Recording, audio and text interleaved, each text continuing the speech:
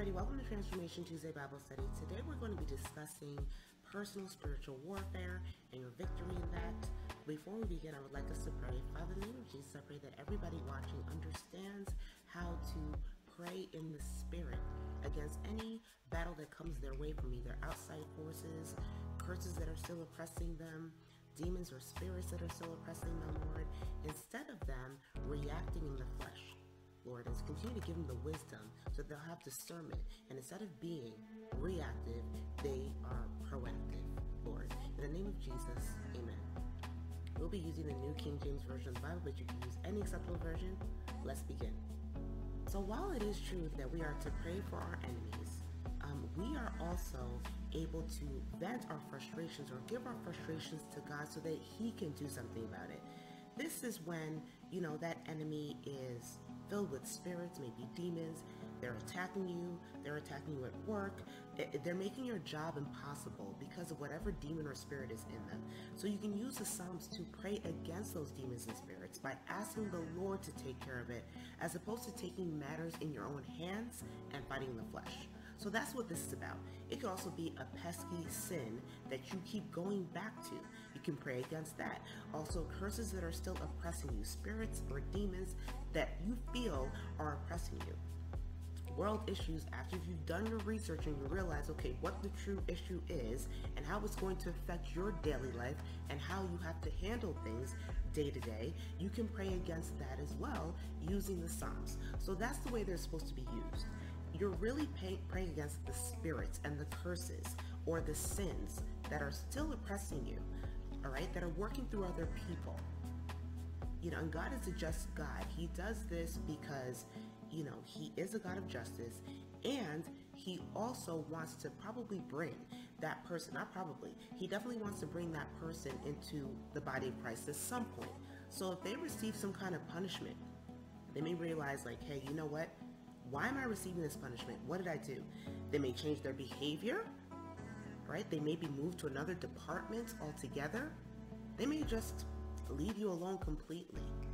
And they won't even know why, but it's because you asked the Lord to step in. And then the biggest victory is that person might eventually come to God through Jesus Christ as well, because of the punishment that they received, the chastising that they received, maybe other punishments that they received because, you know what? They were enemies to other people, or demons or spirits were moving in them that were making them enemies to other people that they manage or people that they work with, for instance. So that's pretty much what this is about. It's about you not taking matters into your own hands, giving it over to the Lord to handle, letting Him step in and letting Him be the decider, letting Him bring out the justice, especially if you're righteous and blameless. This is very important. You must be repentant, you must be blameless when you're using the Psalms. So that means, of course, that you have to repent beforehand, which we're going to go into later, how you prepare for battle. But you need to be blameless. You need to not have caused the problem that is causing your issue. For instance, if you're always going late to work, or you're always starting late, and your boss is upset, the boss is rightfully upset, even though they're not a Christian, because you are always late. And God saw that. He also is the one who got you the job, because you're so submitted to Him, or you should be committed to Him, that He's the one who got you the job. If He sees that you're at fault, you're not going to get any justice. Okay? And yes, that boss of yours or that coworker, whoever it is, can still come into the body of Christ down the line. So you have to make sure that you are blameless, that you are repentant, that you've assessed the situation, and that whatever happened wasn't caused by you. If you have a reoccurring sin that keeps harassing you, that you didn't use your own free will to go and do that sin, you are trying to avoid it, and you're reasonably trying to avoid it, and you haven't done it. That is being blameless. But you're to blame if you went and committed that sin. Yes, you can still pray against it. Yes, you can still repent, but you have to make sure that when you're using these Psalms against your enemies, against spirits, against curses, that you are blameless, and that you are repentant, and that you are righteous and holy in God's eyes. That's the only way these Psalms work. And you'll see as we go through Psalms 35. I feel like that's a good one because even though it's long, it pretty much encompasses all the kinds of spiritual warfare that you can be going through just like the kind of struggles David went through. All right, let's continue. So you want to make sure to ask the Lord to send forth a hedge of protection. That is the blood of Jesus. You plead the blood of Jesus around your house 24 hours a day in and day out. And then you also ask him to send forth warrior or combat angels. We talked about angels before, so you can check out that video. But what this does is it protects you from any disruptions, any distractions. If you truly believe, though, you have to have that faith that he's going to do it. If you don't have that faith that he's going to do it, then it's not going to happen. End of story. Then you also have to repent of your sins, known and unknown. That means that you confess of them, that you ask him you repent of your sins, of course, and then you ask him for his forgiveness. And the point of repentance is that you are not going to do that sin again. Yes, you can come back and pray, but it's when you backslide after that, it's something that's very hard to come back from. You may even have to do some deliverance prayers like I talked about the last time. And again, if you want to use Psalm 51, you can, or you can just use your own, but it must have those three things in it: that you confess, you repent, and that you ask the Lord for his forgiveness. Okay? And you confess of sins known and unknown, even stuff that you may have thought of that you didn't know about. But God knows. He knows what went on in your head. And he knows that if that thought becomes an idea, then it can become a sin that you're going to commit. So it's important that you confess and repent of sins known and unknown. And then also that you put on the full armor of God. You want to make sure that the Holy Spirit is strong. Why? Because you will be praying with the power of the Holy Spirit within you. You're not to be praying in the flesh. You do these prayers in the flesh, you're not going to get anywhere. So you have to pray with the power of the Holy Spirit. You need to have faith as well. Okay? You need to wear the gospel on your feet. If you even need to repeat the gospel to yourself, do it. There's no harm in that. Okay? Put on the helmet of salvation. You want to protect your mind from any other forces entering in or trying to enter in. So this is like a super protective thing for you to do before you get into praying whatever psalm it is or whatever spiritual warfare prayer it is, and asking the Lord to step in. So you want to make sure that you're clean, you're protected, and then of course you're ready to go. Let's continue. All right, so everybody open up your Bibles to Psalms 35 verses 1 through 10. That's Psalms 35 verses 1 through 10. Plead my cause, O Lord, and with those who strive with me, fight against those who fight against me. Take hold of shield and buckler and stand up for my help. Also, draw out the spear and stop those who pursue me. Say to my soul, I am your salvation. Let those be put to shame and brought to dishonor who seek after my life. Let those be turned back and brought to confusion who plot my hurt. Let them be like chaff before the wind, and let the angel of the Lord chase them. Let their way be dark and slippery, and let the angel of the Lord pursue them. For without cause they have hidden their net for me in a pit, which they have dug without cause for my life. Let destruction come upon him unexpectedly, and let his net that he has hidden catch himself. Into that very destruction let him fall. And my soul shall be joyful in the Lord, it shall rejoice in his salvation.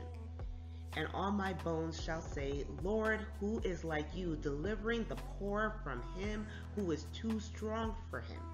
Yes, the poor and the needy from him who plunders him. So here, David is really asking the Lord to fight against his enemies that are fighting against him.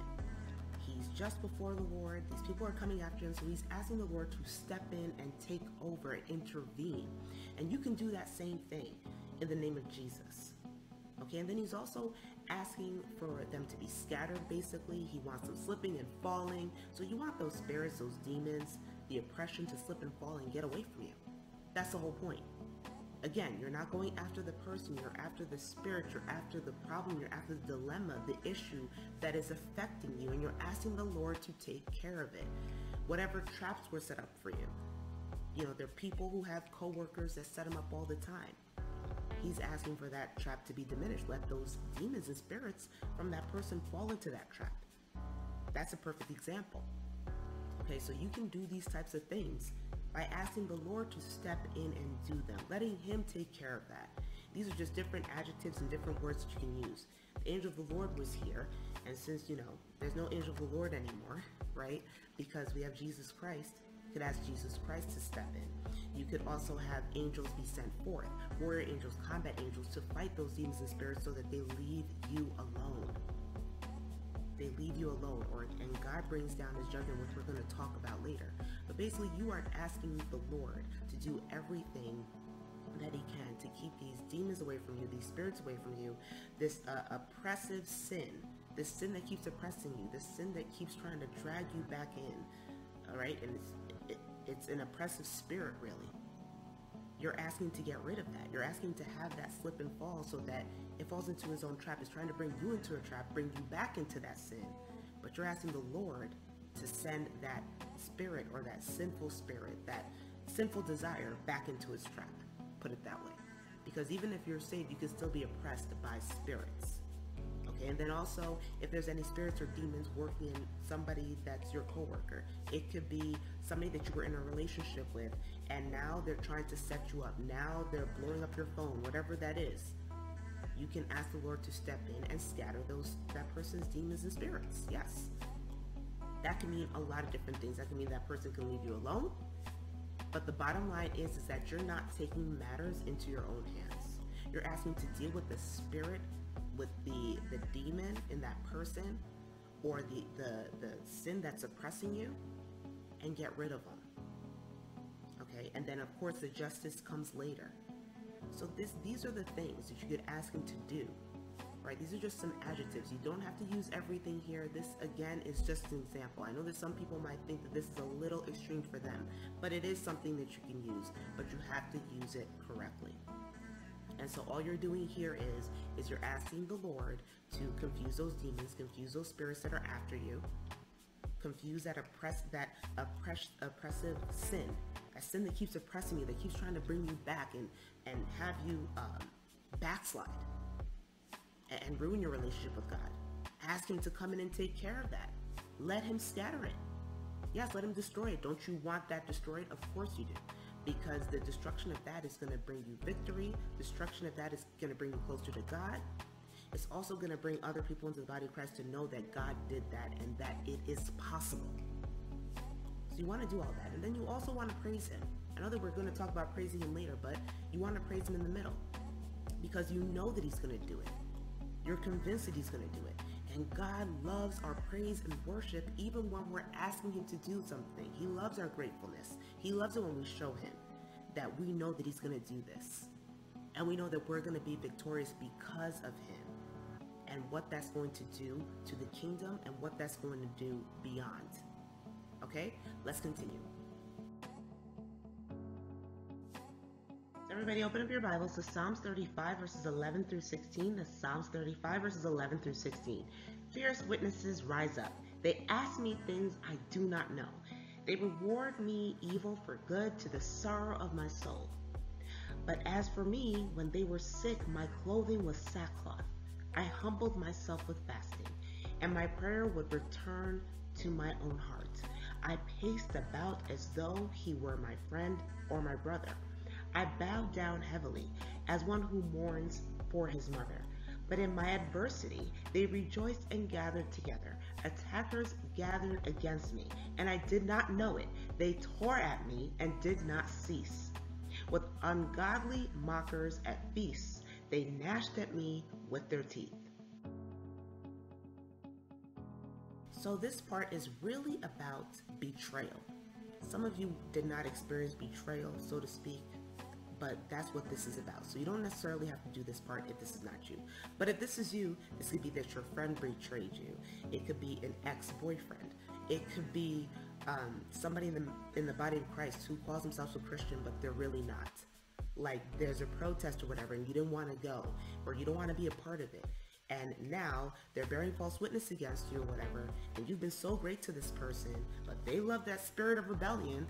So you're telling the Lord about that rebellion. You're telling the Lord what happened, basically, and how nice and how kind that you were to that person.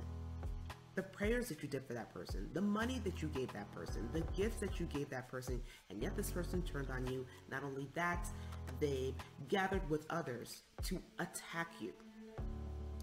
And again, you're not going after the people, you're going after the spirit, or you're not even going after the spirit, really. It's God that's going after the spirits that are being, that those people are using, or those people are being used by in order to harm you, in order to make you have fear and doubt, in order to make you act out in the flesh. Remember, you have to be specific here.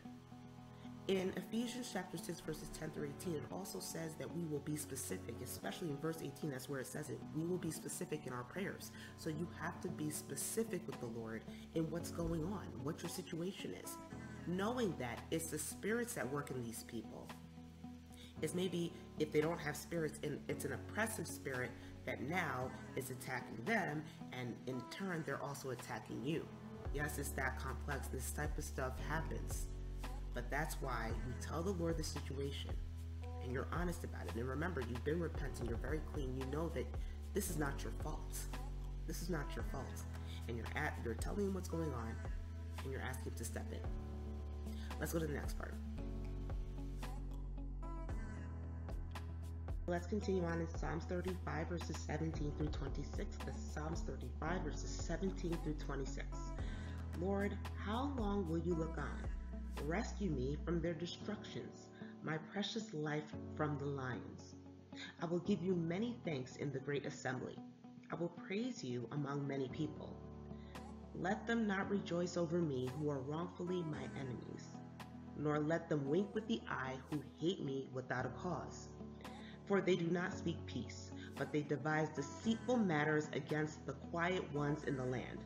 They also opened their mouth wide against me and said, Aha, aha, our eyes have seen it. This you have seen, O Lord. Do not keep silence, O Lord. Do not be far from me. Stir up yourself and awake to my vindication, to my cause, my God and my Lord.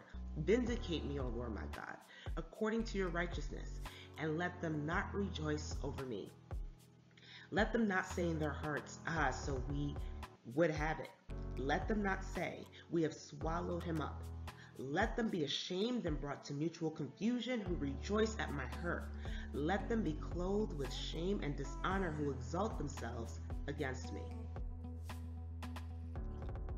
So here you're asking the Lord to rescue you from your enemies, whether that's spirits, demons, curses, sins that are oppressing you. You're asking him to rescue you from them once and for all. And you don't want them to rejoice. You don't want the enemy to rejoice in you going through your situation. So you're asking him to vindicate you. And you're telling him, look, you've seen everything, Lord. Because God is everywhere at the same time, and he knows. He knows exactly what happened. Repeat that to him. Repeat that to him. And ask him to vindicate you. Ask him for divine justice. Ask him to continue to scramble those demons and spirits. Confuse them so they don't come back. And that sin doesn't come back. Okay? Those people who are bullying you will not come back, because you know what? God confused the spirits and the demons that are at work in them that cause them to attack you, that cause them to slander you or defame your character or mock you, whatever it was, or bear false witness. So he's going to bring those demons and spirits shame because you asked him to and because you were righteous. So you should ask him to do all these things. Ask him to bring you divine justice. Ask him for vindication. Because at the end of the day, if you're victorious and you can bring that testimony to somebody in the body of Christ, they're going to be edified. Somebody who's on the body of Christ will now be able to join the body of Christ, because you're going to be able to give them that testimony. There is power in your testimony. I can't stress it enough. So there's nothing wrong with asking him to do all these things, because we're not asking him to touch the actual people. No, we're asking him to have those demons or spirits, whatever is driving them, whatever behavior is driving them to do what they're doing to you, to turn, to be brought to shame, to be brought to confusion, to be scattered. And you have to, in order for this to work, you have to believe that he will do these things. I've seen it happen, so I know that this psalm does work for things like slander, collusion, and all that. Any issue that you're going through, a sin that's oppressing you. So these are the things that you want to say, you want to bring up. If you have to write a list, make a list. Make a list.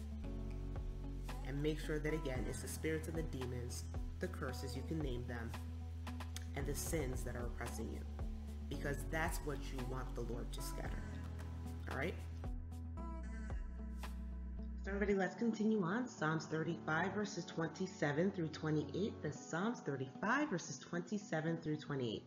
Let them shout for joy and be glad, who favor my righteous cause, and let them say continually, let the Lord be magnified, who has pleasure in the prosperity of his servants. And my tongue shall speak of your righteousness and of your praise all the day long. So at this point, you want to have the Lord, have the people who are in your corner, the people who are praying with you, the people who had your back, okay, the people who care about you, have them praise the Lord after your victory. You want them to praise the Lord along with you, and you must praise him as well, and tell everybody what he did for you. Give him the glory, because the bottom line is that your victory is not just for you, it's also for God's glory. He wants to be recognized for what he did, and he wants other people to know that he can do the same for them. He can do the same for people in the body of Christ. He can do the same for people, who aren't saved once they become saved. He wants that to be known. So you have to promise him that you're going to do that, and you have to do it. I want to thank you so much for joining us. Next week, we will be discussing the spiritual gift of prophecy. Remember, like I said, we'll be going through each gift. And the following week, we will be discussing spiritual warfare in the world and how to handle that, like world affairs, politics, or anything that's affecting you or that you think is affecting you, okay? And how to pray against those things and be victorious as well. I want to thank you once again. Have a blessed week.